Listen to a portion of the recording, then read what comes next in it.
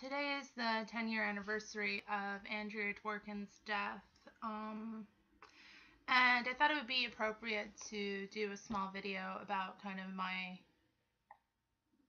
relation to her work and just kind of to honor her in some way. I definitely have a lot of political differences with Andrea Dworkin, which has become apparent over the years. But I do have to credit her with a lot of my movement into more radical forms of feminism. And really, I remember how old am I? I'm 29 now. I was 24 maybe, I think. So yeah, 5 years ago, I went to Powell's Books in Portland. I was living in this run down townhouse from the 20s that was just full of mold and just weird psychic activity and fucked up neighbors and everything. And it was just this I felt at the time really oppressed, and I was just getting out of this abusive relationship with a man, and starting to see just how inevitable that was, it seemed. So yeah, I went to Powell's and I found a hardback copy of Intercourse that was really cheap. It was $8 or something. And I kind of had it on my shelf for a while, not reading it. You do that with books sometimes. You pick them up with the intention to read them and you never do. With Intercourse, even though I'd read Woman Hating by her before, Intercourse I was hesitant to read because I knew after I read it, things would never be the same. I knew after I read that book, things in my life would have to change, and they did, drastically. So, I mean, that was 5 years ago. So, I mean, she'd been dead for 5 years at that point.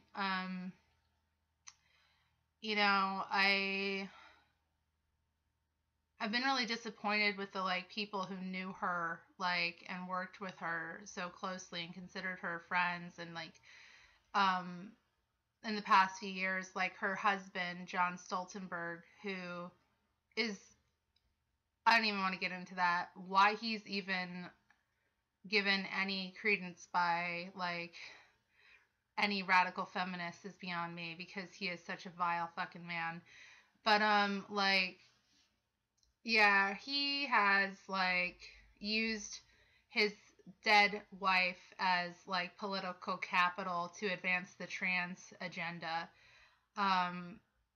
Irrespective of how this issue is actually affecting women from this same backgrounds as Andrea, or how the issue has shifted even since she's been alive.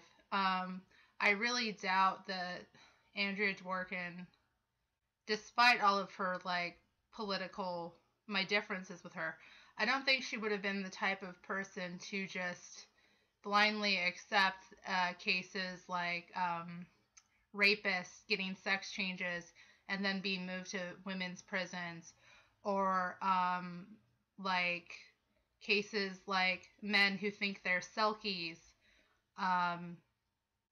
walking around naked in places where teen girls walk around, and then having the teen girls punished for complaining because they saw a grown man's dick.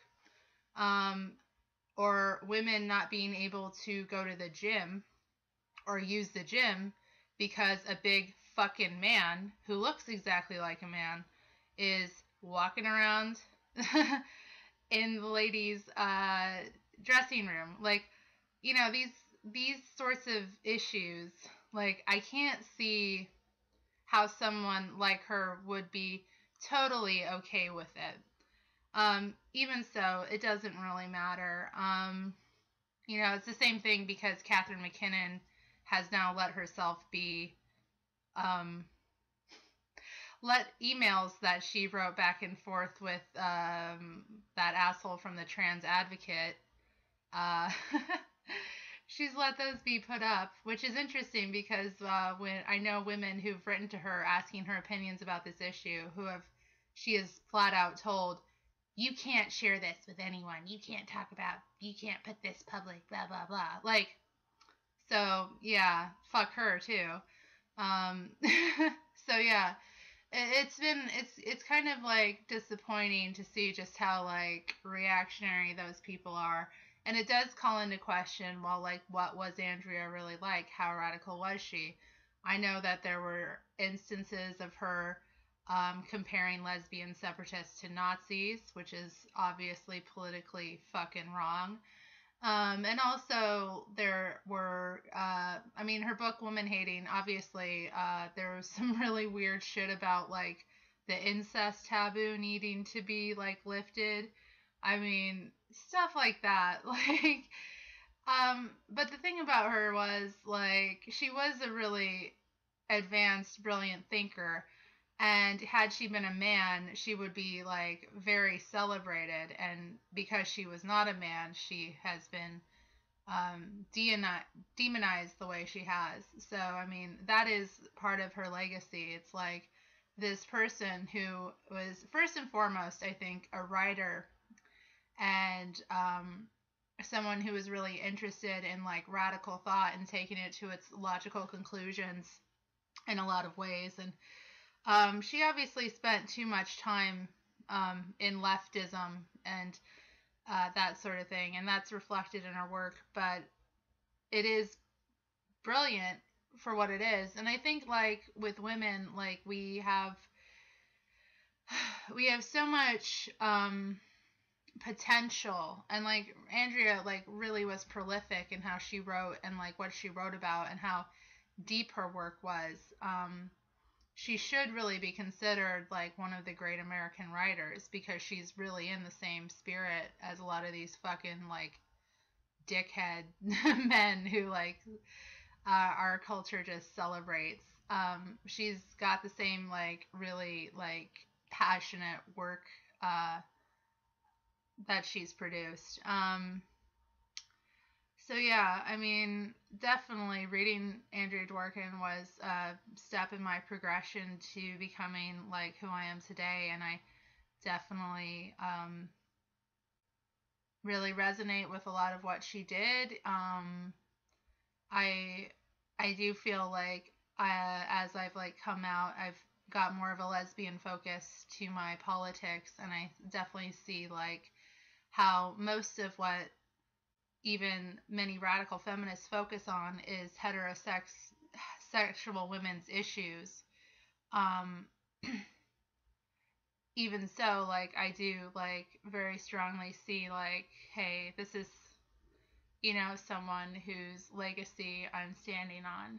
And I mean, she was a lesbian for part of her life in the 70s before she married that fucking prick. So, yeah,